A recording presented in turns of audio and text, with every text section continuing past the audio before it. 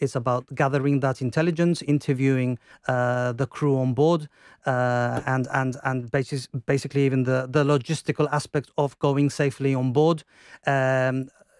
Separating the crew members, interviewing them separately, and just making sure that none of them are involved. And if they are, then if we do have the reasonable grounds to suspect, then of course there would be an arrest happening. But you did let them go on this occasion, and when we posted the story on Facebook last night on our Facebook page, one of our followers, Miguel, said, hopefully the destruction of the drug is complete and none is lost in the local market channels. The vessel should have been arrested. Can you address those 2 points, please? Well, in terms of the destruction of drugs, that is also part of the procedure, and we have systems in place so that those drugs can be destroyed safely, and that, of course, I understand the public concern that none of it goes amiss. That is understandable. But we do have a number of officers that are present there. They witness each other and witness the destruction of those drugs. And we do also have independent officers being there. So we do have an RGP officer and indeed an environmental officer to make sure that these drugs are correctly disposed of.